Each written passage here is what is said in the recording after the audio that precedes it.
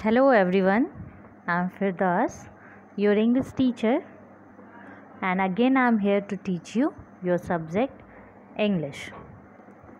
So, how are you all? I hope you all are fine.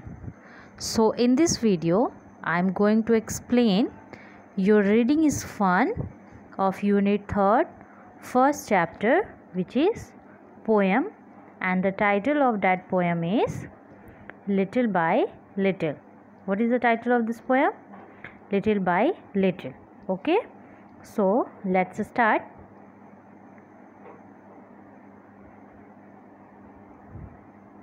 Question number 1. Your question number 1 is, name the tree that the acorn grows into. What is the question? Name the tree that the acorn grows into. क्या बोल रहा है इस question में?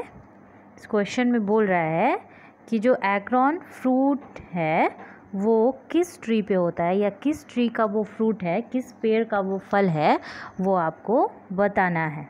Okay, now your answer is the एक्रॉन grows into oak tree. What is the answer? Tell me. Yes, the एक्रॉन grows into oak tree. तो जो एक्रॉन fruit है वो कहाँ होता है, किस पेड़ पर होता है? तो वो ओक ट्री पे होता है ना. कहाँ होता है? Oak tree. Okay, now question number 2. Your question number 2 is, what things does a seed need to grow. What is the question? Yes, tell me. Yes, What things does a seed need to grow? एक seed को, एक बीज को grow करने के लिए, बढ़ने के लिए किस किस चीज़ की ज़रूरत होती है? Okay, what is the question? एक सीड को, एक बीज को बड़े होने के लिए, मीन्स ग्रो करने के लिए किन किन चीज़ों की ज़रूरत होती है? Okay, so your answer is a seed needs air, water and soil to grow. What is your answer? Speak with me. A seed needs air, water and soil to grow. तो एक सीड को, बीज को grow करने के लिए, बढ़ने के लिए किस किस चीज़ की ज़रूरत होती है? एयर की, है ना, वाटर की एंड सॉइल. सॉइल मीन्स मिट्टी. What is the meaning of soil? Soil means मिट्टी. तो एक बीज को बढ़ने के लिए क्या क्या चाहिए? हवा चाहिए, फ्रेश एयर चाहिए, वाटर चाहिए, पानी चाहिए, सॉइल चाहिए, यानी मिट्टी चाहिए. Okay, now question number 3.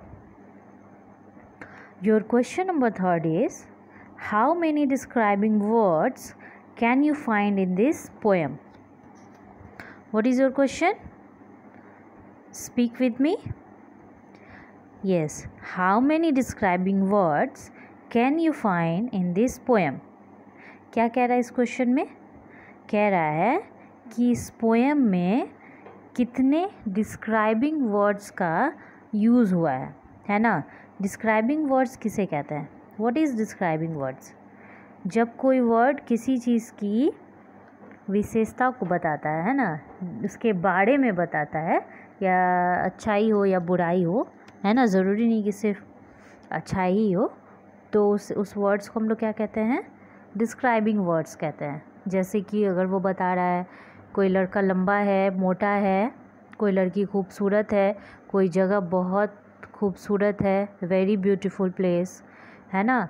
तो प्लेस के पहले जो दो वेरी ब्यूटीफुल का यूज़ हुआ है वो क्या है? आपका डिस्क्राइबिंग वर्ड है, क्योंकि वो उस प्लेस के बारे में बता रहा है कि वो जो प्लेस है बहुत ही खूबसूरत है. उसी तरह से अगर कहते हैं कि अ फैट मैन, है ना, तो जो मैन के पहले फैट है वो क्या है? आपका डिस्क्राइबिंग वर्ड है, क्योंकि वो जो है वो क्या बता रहा है? उस मैन के बारे में बता रहा है कि वो जो मैन है वो कैसा है? मोटा है. ठीक है, तो ये जो फैट हुआ यही आपका क्या हुआ? A fat man, sorry, fat man. तो जो ये जो आदमी है वो कैसा है? मोटा है. तो ये जो फैट क्या हुआ? यही फैट जो है आपका डिस्क्राइबिंग वर्ड है. तो इसी तरह से पूछ रहा है कि इस पोएम में कितने डिस्क्राइबिंग वर्ड्स का यूज़ हुआ है. Okay, now let's see the answer. So the answer is describing words in the poem are slowly, improving, deep, shaped, teeny, slender, mighty, etc. तो इस पोएम में किस किस वर्ड का यूज़ हुआ है जो कि डिस्क्राइब कर रहा है? तो first one is slowly, second one is improving, third one is deep, fourth one is shape, fifth one is tiny, sixth one is slender, seventh one is might. तो यही सारे वर्ड्स हैं जो कि पोएम में जो है वो किसी न किसी चीज़ को डिस्क्राइब कर रहे हैं. Okay, so these are words which is used in poem as describing words. Got it? Okay, again I am repeating your question answer. So your first question is, everybody speak with me. Okay, सब मेरे साथ बोलेंगे. Your first question is, name the tree that the acorn grows into. So your answer is, the acorn grows into oak tree. Now second question, what things does a seed need to grow? Answer is, a seed needs air, water and soil to grow. Now question number third, how many describing words can you find in this poem? So your answer is, describing words in the poem are slowly, improving, deep, shaped, teeny, slender, mighty, etc. Okay. Now what is your homework?